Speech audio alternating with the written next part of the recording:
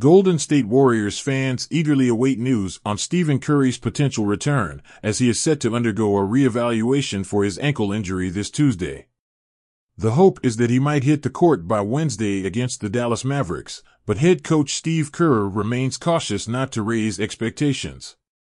Following the Warriors' Monday clash with the San Antonio Spurs, Kerr addressed reporters, revealing that Curry's absence is likely to extend to the game against the Mavericks in Dallas.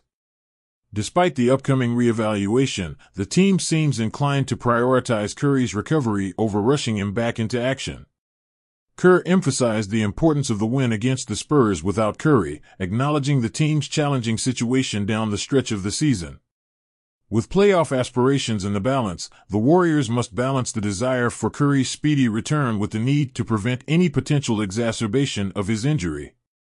Recent updates on Curry's MRI indicate a clean report on the right ankle injury sustained against the Chicago Bulls. Positive signs, such as Curry entering the Warriors' facility without a walking boot, though with crutches, suggest that the injury may not be as severe as initially feared. While Warriors fans may breathe a sigh of relief knowing Curry is on the mend, it seems patience is still key. The team is likely to afford the star player the time he needs before making his comeback, with the hope that it will be sooner rather than later.